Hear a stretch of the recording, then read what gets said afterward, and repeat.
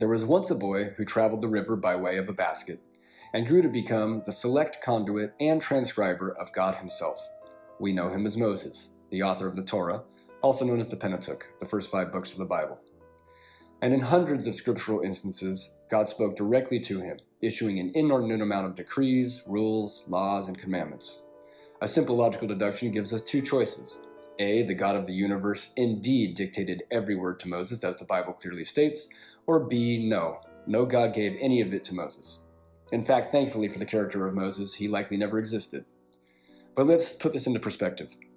Today, if one were given the stage that Moses had, or better yet, came down off a mountain, and began decreeing God had spoken directly to he or she in regard to blood, rituals, semen, testicles, menstruation cycles, shellfish, cloven hooves, fabrics you cannot mix, slaughtering of animals, and where to sprinkle their blood, and I'll kindly stop there, though I've barely begun.